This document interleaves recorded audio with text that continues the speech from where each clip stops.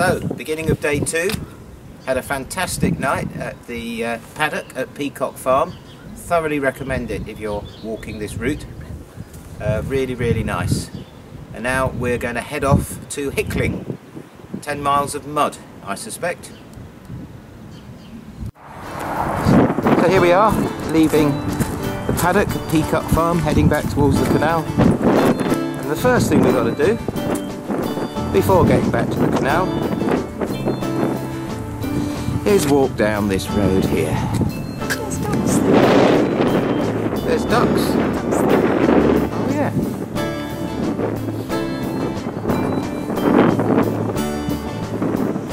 Where there's water, there are ducks. One thing you don't expect to do is walk uphill. Anyway, here we're coming back to the canal at Redmile.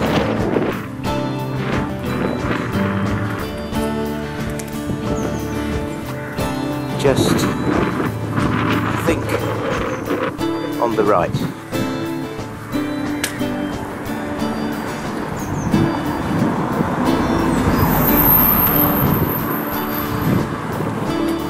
No,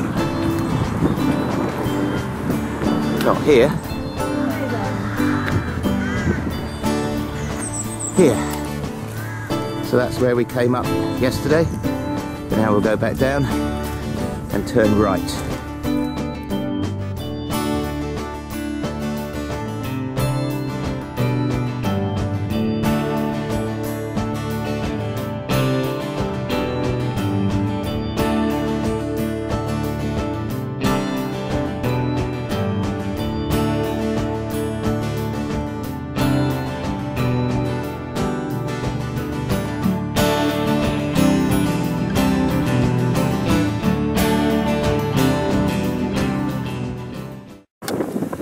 Look at that.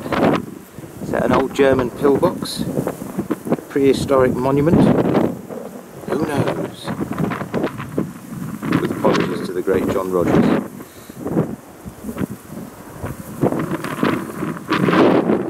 Path so far nice and dry. Not too much mud. Long may it continue.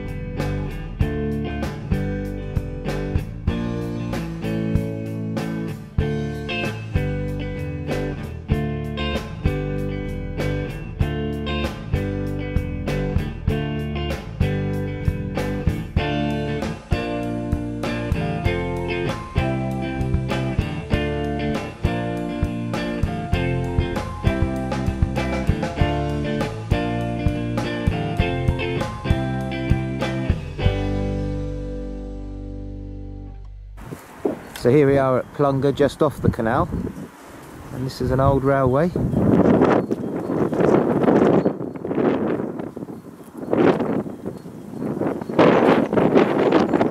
I believe this is called a skew bridge. One option, of course, is to walk off down there, but we're not going to because we're supposed to be walking the canal. So back up to the canal and off we go.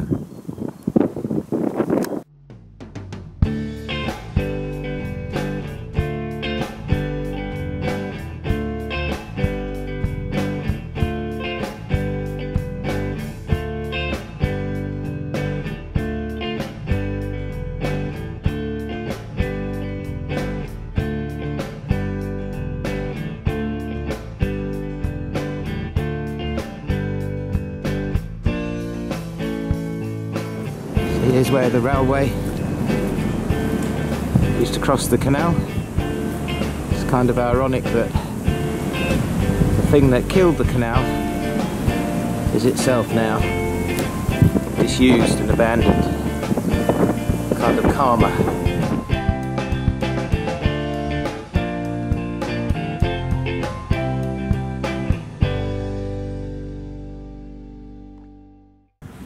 So we've made it to Harby, where there's a nice little picnic bench, which is good because it's been 4.5 miles of sticky mud.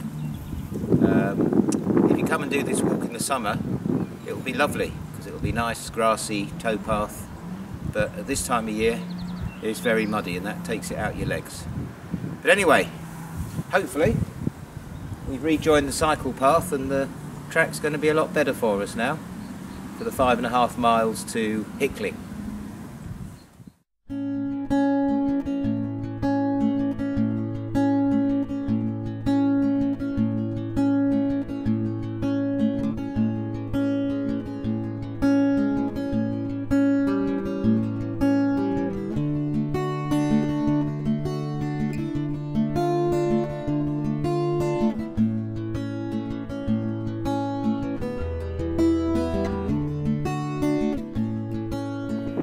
Yeah, I'm sure this is an old swing bridge.